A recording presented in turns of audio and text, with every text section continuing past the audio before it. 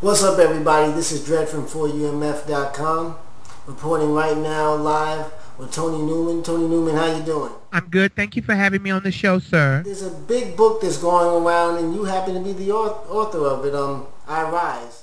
Yes, I Rise, the transformation of Toni Newman. Would you like to elaborate on it for the people? I got a call from you saying you wanted the truth, and there was a lot of mistruths that's been spread over the internet.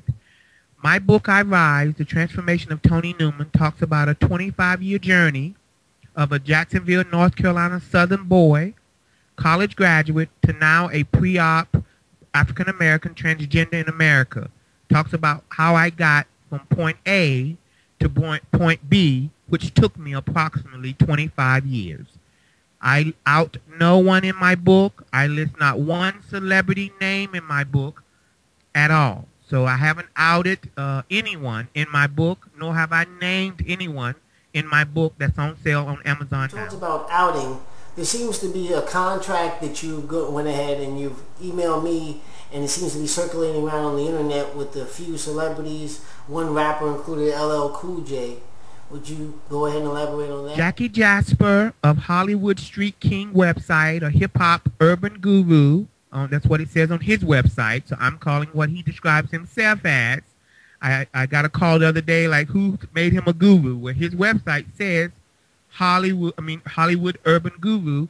Got a copy of the contract which states Toni Newman, as a prostitute, had sex with LL Cool J on page 1, which you have there on your board to see, and asked for 3 weeks of exclusivity under that, as you see there.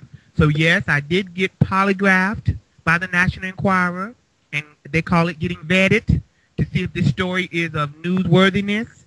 I got vetted by the polygrapher Joseph Paglioli, an ex-Secret Service guy who worked for President Kennedy and an author himself.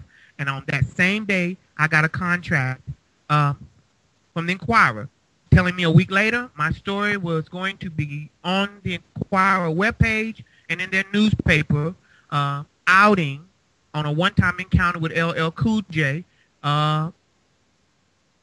with some other information I'm not sure, but with my story, my picture, which I submitted to them over that week, my background, my degree.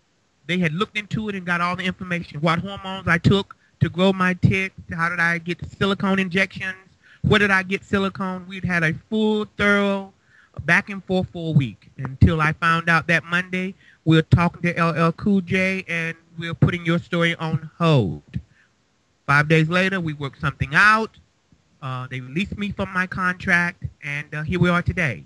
2 months later, this guy, Jackie Jasper, gets a copy, says, who gives contracts from $1 million corporation? They're based out of Florida. This is what they do, break stories and vet people and get the information. They got it from you but didn't run with it. I said, something happened. And he ran with that story. LL must have paid the National Enquirer off. I'm going to look into it. He did, and he ran the story, and there it is.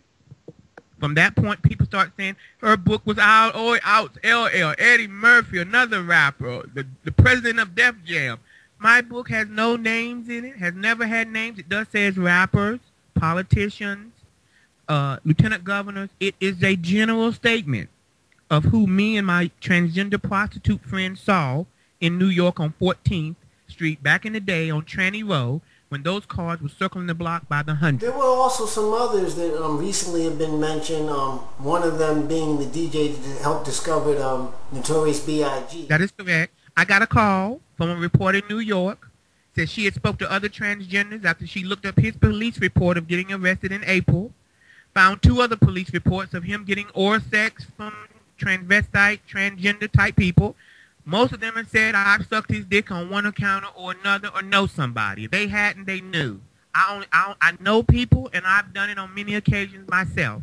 Perform oral sex only. I've never known him to change his M.O. He's consistent. And he would reward you financially a little bit more than the $40 to $50 I was requesting if he was satisfied and happy with my performance. He was verbal about it. That was that.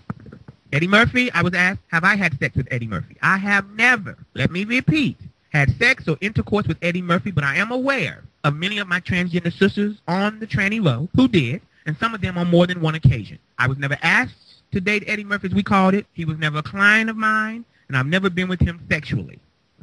So that's the story on that. That's it. If you wanted to, even though you were associated with those 3 names, you can mention tons of others. I had it originally over 35 names in my book. My editor from Boston U, a professor, began to edit it. Said, I like what you're doing here, but you're entering some very dangerous ground.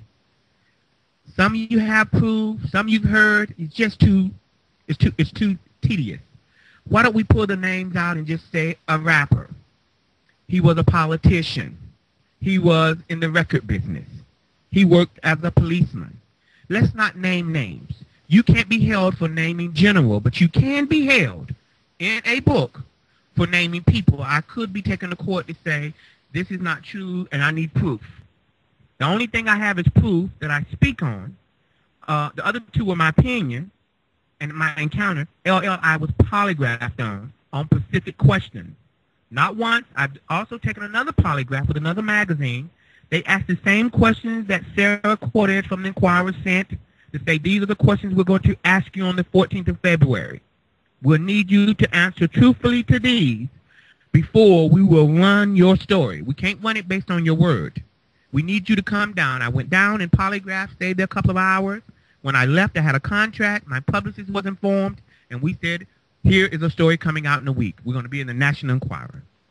That did not happen. Out of the 9 questions that was asked, mention just 4 or 5 for the people. Did LL Cool J know you were a transvestite when he picked you up? You were a transgender prostitute in the late 90s in New York City. LL Cool J paid you for sex as a transgender. Have you talked to LL Cool J since that encounter? LL Cool J was a one-time encounter only. Those were the questions. There were some more, but they were down that general line. Some were repetitive, reword it, change it backwards. LL, you know LL. LL know you. The wording is different to go back and forth, but the basis of the test, you had sex with him one time. I've only said one time. Got paid for it. Never had it again. This is what I did at the Inquirer. This is what I did a week ago with someone else who saw the email that Jackie Jasper had and asked me the same general questions and then asked me, Mr. C, you know him to love oral sex from transgender. That was thrown in there. You are aware that Eddie Murphy likes transgender as well. Not you. Yes.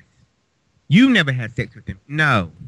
And that was added to theirs so they can include all 3 for their legal purposes because they want to run the story and they're going to say, we asked her and polygraphed her. So we'll all go to court on it. She passed the polygraph and we believe her. We saw the contract from the Inquirer. They must have believed her. So we're going to run with it. So that keeps the people have to do the polygraph without the text as the Tiger Woods people had and the pictures and other concrete stuff. They bring you in for a polygraph to say, is this the truth? And if you don't pass, I'm assuming they don't run the story or they don't give you a contract. Being that the book wasn't about outing anybody, what is the book really about?